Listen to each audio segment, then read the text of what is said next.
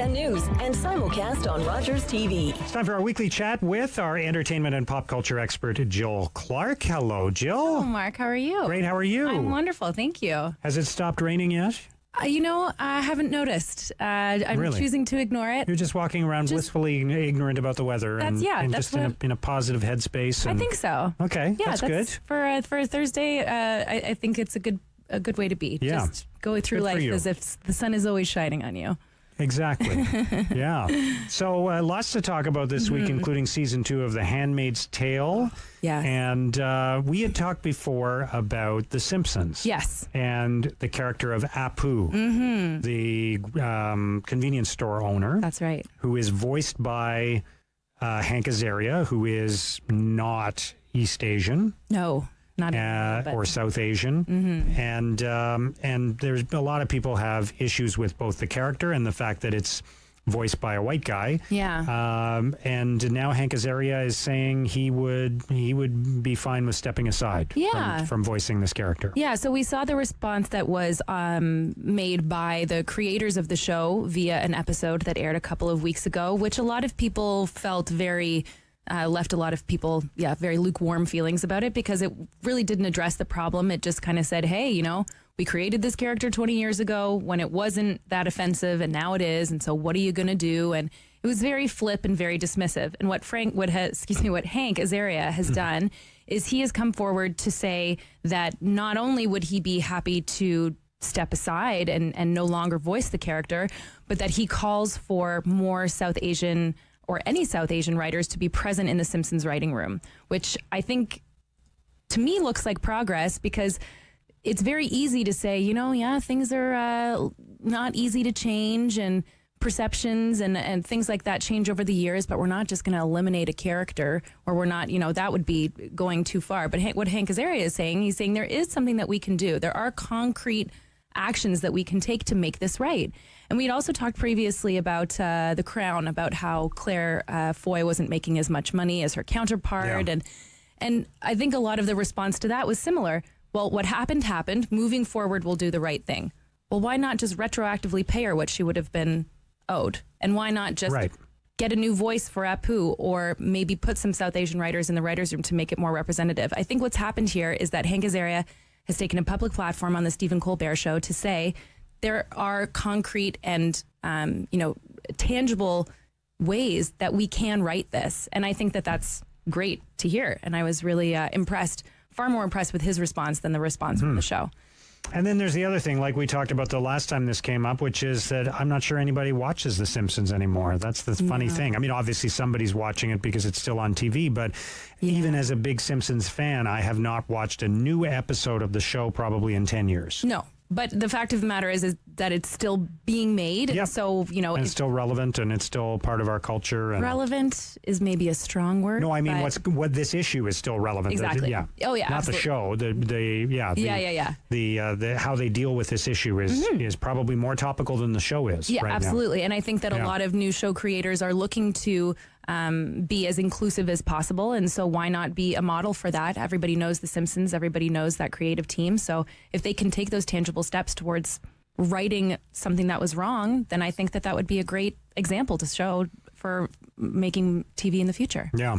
Season 2, and by the way, before we talk about The Handmaid's Tale, The Simpsons are just one example. There are all kinds of problems with mainstream television in the United States, in North America, and the characters and how they're depicted and all of that, right? I mean, this is just one example. Oh, yes. Of many examples to do with gender roles, to do with ethnic stereotyping, all of that kind of stuff. Absolutely. This is the tip of the iceberg. The tip of the iceberg. Yeah. For sure. And it comes back to the fact that for a long time, it's changing, but for a long time, Hollywood has been dominated by a certain subset of the population. Absolutely. White guys have been writing most of the TV shows. Yes. So, of course, the shows are going to reflect that. And we are showing signs of incremental progress. We have shows like Blackish and Fresh Off the Boat, which depict accurate stories of minorities in America, and they are written by those minorities, and they are acted by those minorities, and they are created by those minorities.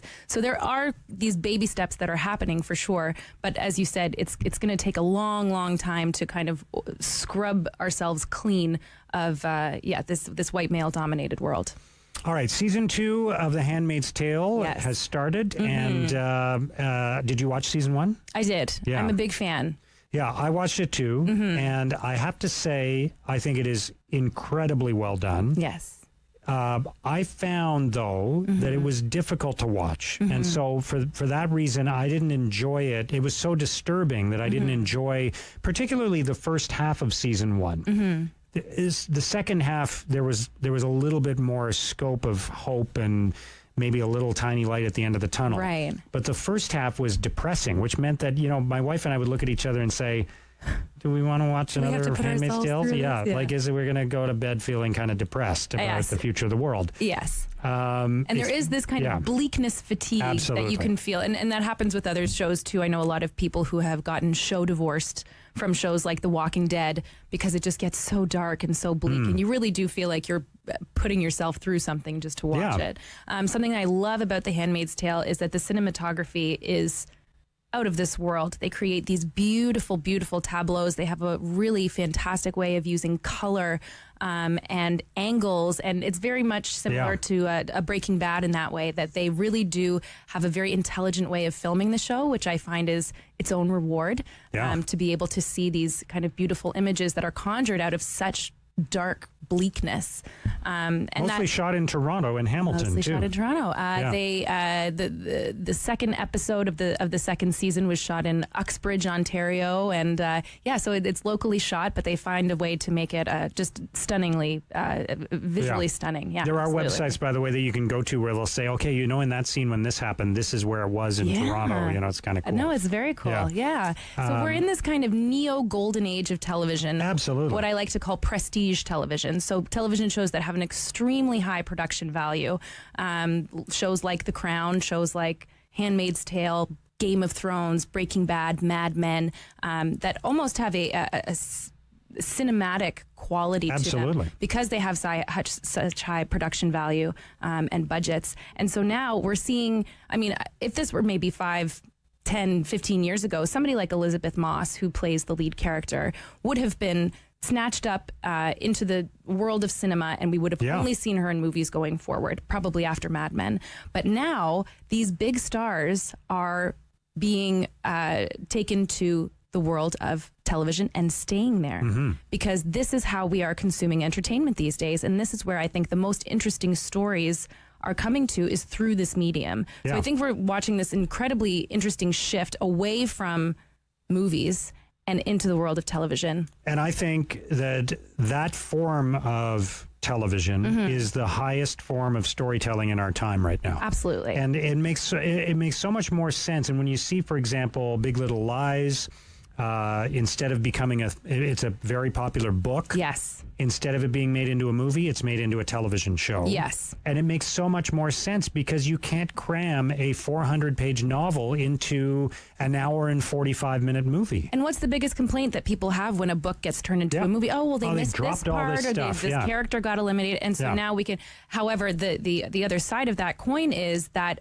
Big Little Lies was one book. It was one story. It was beautifully told, beautifully recreated as a series, but was very successful.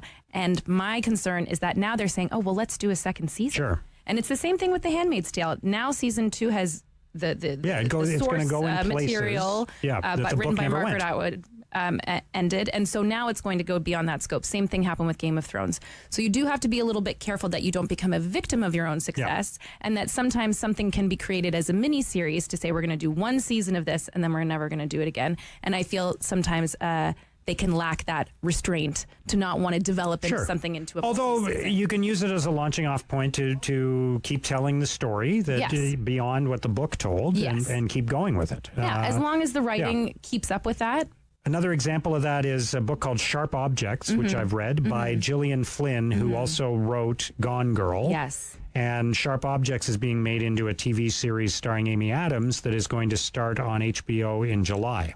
Similar to Big Little Lies, where it'll be a series instead of just a one-off movie. Yeah. Amy Adams being pulled back from the world of cinema into television. Yeah. And I think from an actor's standpoint, the lifestyle of shooting a television show is much more comfortable than doing movies, because movies you're being pulled, in all these different directions, whereas a TV show you get to stay on set for weeks at a time. You're guaranteed to have the same job on an ongoing basis. Well, would you want $20 million for one movie that may or may not be successful, and maybe some of your salary or your compensation is tied to whether the movie sells a lot of tickets?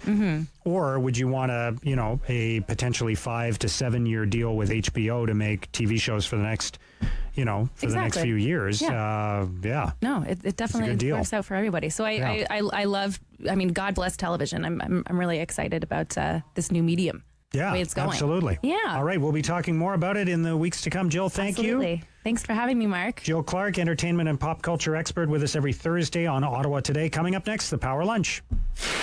There's always more to the story. Ottawa Today with Mark Sutcliffe. We'll be right back on 1310 News and Rogers TV.